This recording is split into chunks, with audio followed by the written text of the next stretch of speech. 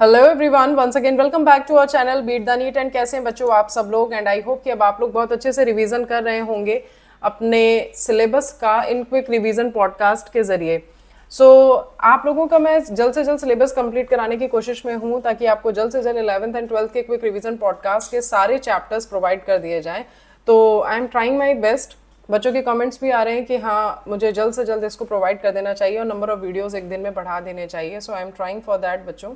मुझे भी चिंता है इस चीज़ की कि मैं जल्द से जल्द आपको ये चीज़ प्रोवाइड कर दूं ताकि आप अच्छे से रिवीजन कर पाएँ। एंड आज हम लोग करने वाले हैं क्लास 12th का माइक्रोब्स इन ह्यूमन वेलफेयर। ये चैप्टर अच्छा है, इंपॉर्टेंट चैप्टर है एंड इसको हम फटाफट से कंप्लीट करेंगे। इसमें कुछ स्पेसिफिक नेम्स जो है ना वो हमें याद रखने वाले होते हैं, तो हम कुछ भी स्किप नहीं करने वाले हैं। आप इसमें से पूरी तरह से एनसीईआरटी को आप फील करोगे कि हाँ आपका वो पूरा रिवाइज हो गया है, जितना भी इंपॉर्टेंट पोर्शन आपका एग्जाम में आने वाला है। So I hope you are sharing with your friends as well and sharing your beautiful comments with me in comment section. Thank you for that. And if you are new on my channel, do subscribe and press the like button. And don't forget to share with your friends. It's a request. Always try to share with your friends my each and every video of this quick revision podcast. And let's start. Don't waste time in another thing. So first of all, that is the chapter Microbes in Human Welfare. So first of the thing we will see here, that is the introduction. So microbes are the major components of biological systems on this earth. They are present everywhere in soil, water, air, inside our bodies and that of other animals and plants. They are present even at sites where no other life form could possibly exist, like deep inside the geysers, thermal vents it is, where the temperature is 100 degrees Celsius, deep in the soil, under the layer of snow several meters thick and in highly acidic environments. Microbes are diverse protozoa, bacteria, fungi, and microscopic animal and plant viruses, viroids, and also prions. Microbes like bacteria and many fungi can be grown on nutritive media to form colonies that can be seen with naked eyes. Such cultures are useful in studies on microorganisms. Microbes can be harmful and disease causing, but many are useful to man in diverse way. Now the microbes in household products. Lactobacillus and other grow in milk and convert it to curd. Lab produce acids that coagulate and partially digest milk proteins at suitable temperatures. It also improves its nutritional quality by increasing vitamin B12. In our stomach too, lab play beneficial role in checking pathogenic microbes. The dough used for dosa idli is fermented by bacteria. Dough which is used for making bread is fermented using baker's yeast, that is Saccharomyces cerevisiae. Toddy is fermented sap from palms. Microbes are used to ferment fish, soybean and bamboo shoots to make foods. The characteristic texture, flavor, taste and specificity of cheese is due to the microbes. Now Swiss cheese. Large holes are due to large amount of CO2 produced by the bacterium Propionibacterium shermani. And Roquefort cheese, that is ripened by a specific fungi which gives the specific flavor. Now the microbes in industrial products, that requires growing microbes in fermenters. Fermented beverages, that is Saccharomyces cerevisiae, is used for beverages production and called brewer's yeast. It is also used for fermenting malted cereals and fruit juices to produce ethanol. Wine and beer are produced without distillation, whereas whiskey, brandy and rum are produced by distillation of fermented broth. Antibiotics like penicillin, that first antibiotic was chance discovery by Alexander Fleming while working on staphylococci bacteria when he observed that they did not grow due to growth of mold Penicillium notatum. Its full potential was discovered by Chain and Flore. Fleming and Chain and Flore were awarded Nobel Prize in 1945. Chemical enzymes and other bioactive molecules. Aspergillus niger, that is a fungus and giving citric acid. Acetobacter aceti, that is a bacterium that is giving acetic acid. Clostridium botulicum, that is a bacterium, butyric acid. And Lactobacillus, a bacterium, lactic acid it is giving, and Saccharomyces cerevisiae, ethanol. So all these bacteria, fungus, these are used in the process of making these products: citric acid, acetic acid, butyric acid, lactic acid and ethanol. Helps them to convert into these products. And Streptokinase produced by bacterium Streptococcus and modified by genetic engineering is used as a clot buster for removing clots from blood vessels of myocardial infarction patients.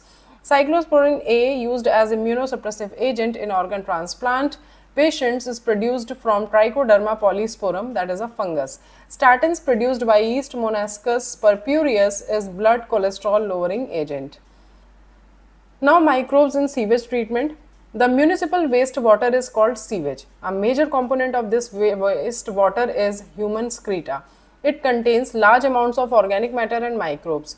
Before disposal into natural water bodies like rivers and streams, it is treated in sewage treatment plants, that is STPs, to make it less polluting. Treatment of wastewater is done by heterotrophic microbes naturally present in the sewage. Treatment is carried in two stages, the primary treatment and secondary treatment. So first of all, we will see primary treatment, that is the physical treatment. This involves physical removal of particles large and small from the sewage through filtration and sedimentation. Floating debris is removed by sequential filtration. Grit, that is soil or small pebbles, removed by sedimentation. Solids that settle from the primary sludge and the supernatant forms the effluent. The effluent is taken for secondary treatment. And in the case of secondary treatment, that is a biological treatment, primary effluent is passed into large aeration tanks, and then after constantly agitated and air is pumped into it. This allows vigorous growth of useful aerobic microbes into flocks, bacteria plus fungal filament to form mesh-like structures. And now microbes grow and consume the major part of organic matter, significantly reducing the BOD. Then effluent passed into settling tank where bacterial flocks sediment called activated sludge, and then effluent from secondary treatment plant can be released into natural water bodies.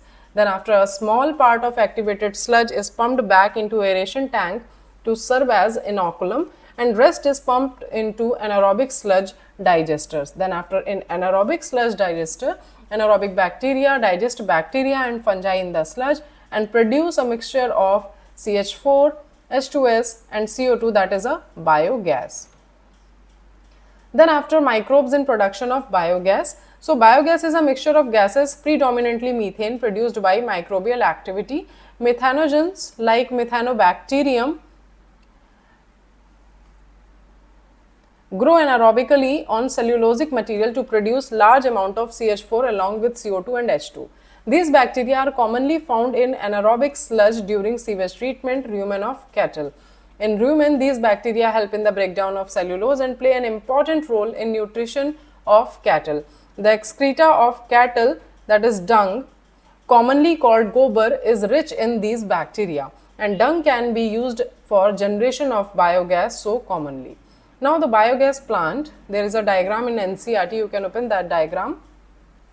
It consists of a concrete tank that is 10 to 15 feet deep, in which bio waste are collected and a slurry of dung is fed. A floating cover is placed over the slurry, which rises when gas is produced due to microbial activity. It has outlet to transfer biogas. Slurry is removed and may be used as fertilizer. Biogas can be used for cooking and lighting. And the technology of biogas production was developed in India mainly due to the efforts of Indian Agriculture Research Institute, that is IARI, and Khadi and Village Industries Commissions like KVIC. And now the microbes as a biocontrol agents. So biocontrol refers to the use of biological methods for controlling plant diseases and pests. As use of insecticides and pesticides are harmful and polluting, our soil is also polluted by weedicides.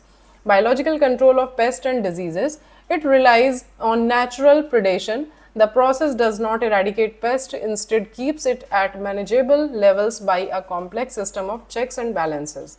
Chemical methods kill both useful and harmful life forms indiscriminately. Beetle with red and black marking, the ladybird and dragonflies are useful to get rid of aphids and mosquitoes respectively. Butterfly, caterpillar are controlled by bacteria Bacillus thuringiensis. Bt, that is on plants such as brassicas and fruit trees. Bt toxin gene is introduced to produce Bt cotton. Fungus Trichoderma, common in the root ecosystem, effective against several plant pathogens. Baculoviruses attack insects and other arthropods. Majority of baculoviruses are in the genus Nucleopolyhedrovirus. They are species specific narrow spectrum insecticidal applications. Then after microbes as a biofertilizers we will see. So basically organic farming uses biofertilizers. Biofertilizers are organisms that enrich the nutrient quality of the soil, and the main sources of biofertilizers are bacteria, fungi and cyanobacteria.